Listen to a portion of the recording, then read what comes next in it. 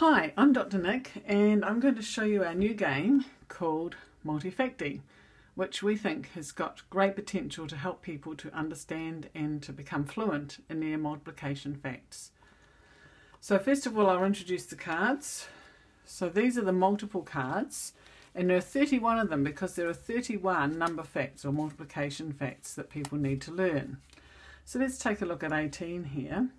You can see that 18 has 2 rows of 9, it has 3 rows of 6, it has 6 rows of 3 and 9 rows of 2. So those are the different ways that you can get 18. Or you see that 15 here just has 3 rows of 5, 5 rows of 3, and some of them don't have as many. For example, I'm trying to find 25 because that's there's 4. 4, we can have 1 row of 4 or 2 rows of 2. And we've chosen not to do the 1 times table because it's a bit trivial. And you can see it goes right up to 64, which is 8 times 8. And you can see there it's only got the one array there. And then 9 times 8, 9 times 9. Right. Now with just these multiple cards, there are quite a few interesting activities that you can do as a teacher. So getting them to sort them and look at the different shapes. It shows the commutative property, so you've got 5 rows of 7 is the same as 7 rows of 5, and so on. You can look on our website for some ideas about activities to use those. So those are the multiple cards. And then in this pile, the multiple cards have the orange backs. The factor cards, there's 3 different types of factor cards. So you can see here the different factors, 4, 3, 2, and 1 of course. And you can see that they've got different symbols on them. And we've put symbols on them as well as colours so that people who have poor colour discrimination are not going to run into trouble with this. As well as these, the factor cards, there are wild cards. So this wild card can be 4, 2, 4, 6 or 8. This can be 3, 5, 7 or 9. This can be 2, 3, 4 or 5. And this can be 6, 7, 8 or 9. And they play just like the other factor cards, but you turn them to show which one they're being. So those are all of the factor cards and wild cards. And these are the action cards, but I'm going to show you how to play the game without the action cards to start with, because that's the best way to begin. So you deal out 7 of these each.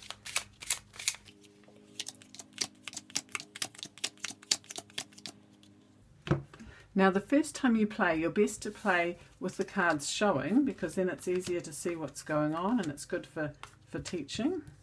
So I'm just going to lay the cards out in order so I can see what's going on.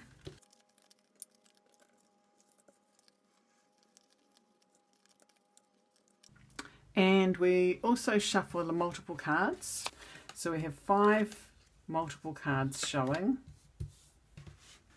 Now the first player looks at their hand and they look at what's here and they can see if they've got a 9, they can complete that multiple straight off. And they do, because this is a wild card that can be 9. So they put down the 9, which completes that particular multiple. So they take this multiple, which is going to be used for scoring later. This goes into the discard pile. We turn over another multiple. Ooh. And then this player has the choice to either discard one of their cards, because getting rid of cards is good, or making the other players all pick up 1 card. So in this case, I'm going to throw out an 8, because I can see I'm not going to be able to place an 8 very easily, so I'm going to throw that one out. So that's my turn finished. Now it's my, turn it back up. My opponent's turn. Says, oh, have I got a 4 anywhere? Yes, I do. I don't want to use up my wild card if I don't have to, so I'm going to play my 4. And I've scored that multiple, yay! And that gets discarded. We get a new multiple. And this player's going to throw out a 3. So now it's this player's turn, player A. Now I'm going to look here, what can I place? I'm going to place a 5 under here. Now it's this player's turn. And I'm going to place a 7 under here. This player. Ooh. Now I can place a 7 here as well, which means that I've completed that 14. So I score with that 14. That's mine as well. Those get thrown out. We get a new multiple. Ugh. And I'm going to throw out a 2. I'm going to throw out a 2 because they're hard to play with. Right, now this player's turn. It's going to play a 9 on here. This player's playing a 6 on here. Now this player might want to put a 6 on here because it looks as if you can collect 6s and 9s, but once we've committed to 9s here, they have to carry on, so they can't place a 6 there. They could put a 5 down here, so there we go. This player can only place a 2, but they can't, so they have to pick up a card instead. This player can play a 6. This one picks up. This one picks up. At least he's going to be able to play, or she. 2, 3, no, going to have to pick up 6. This one can play at 7, still stuck with the 2s.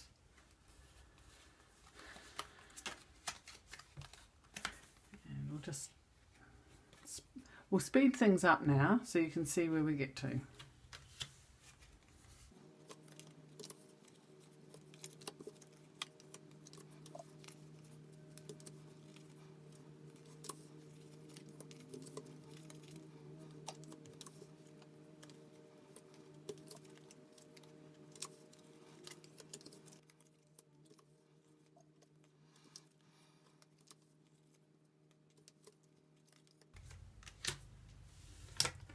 Now this player picked up a 6, and so I can play this 6 here. We've got 1, 2, 3, 4, 5 6s make 30.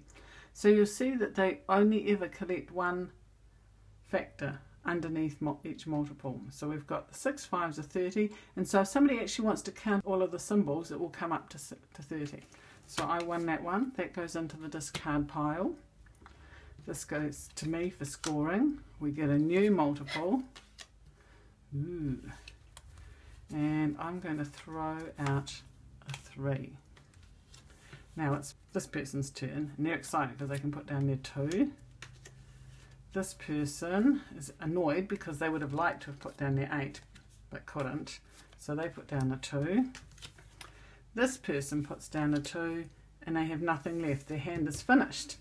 So they win that particular round, and they score for that by picking up any one of these they want. So they'll just take that one. So that's their score, their point for winning or for emptying their hand. So that's just the first round. And so now we gather up all of the cards ready for the second round. Notice that we don't shuffle these back in. These are just finished with for now. But we do shuffle all of the factor cards in together. And this time I've added in the action cards so that we can see how that works in the game.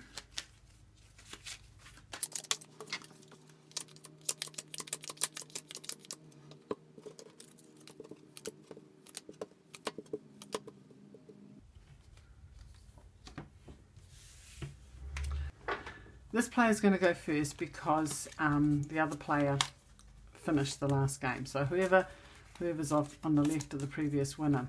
So this player has a pass left card, a shift factors card, and a replace multiple card. But first of all, we're going to see if there are any of these that I can finish off. Have I got a 6?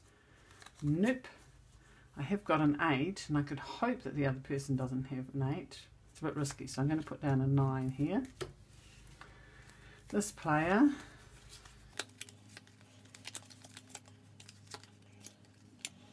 doesn't have a 6 either. It does have a 5 though, so I think I'll place a 5. This player goes Okay, so they didn't have an 8, probably. So we'll place an 8 there.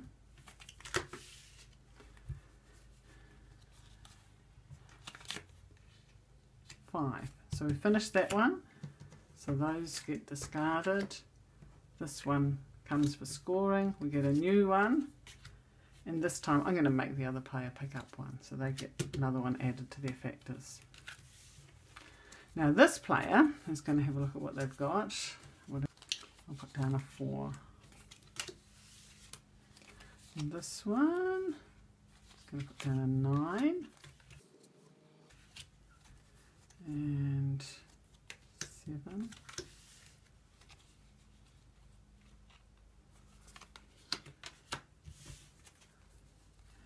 Oh, he's only got action cards left now, so I think I'm going to play all draw, so everybody has to pick up one. So I get one, and the other player gets one.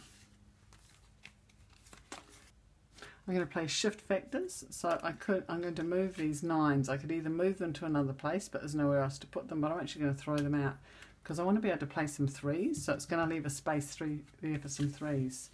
So this player goes, I wonder if that other person wants to play some 3s, and puts a 9 down and really annoys me.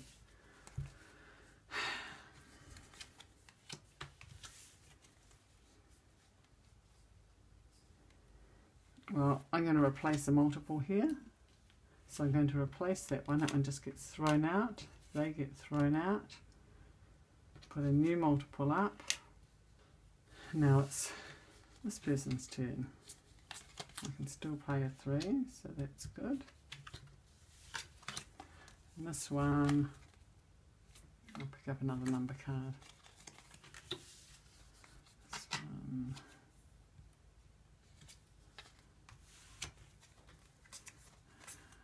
And a 9. So anyway, you probably get the idea of most of the game. If you look on the website for the different things, and also if you look in the little booklet, it goes through what to do. So each turn you play a factor card or play an action card or draw a card. And then at the back it talks about how you win. You win the game when all of the multiple cards are used up, and you count how many multiple cards you got. And that's who wins. Or you just play one hand at a time, and whoever gets rid of their cards first wins is another way to play it. So have lots of fun and learn lots about multiples.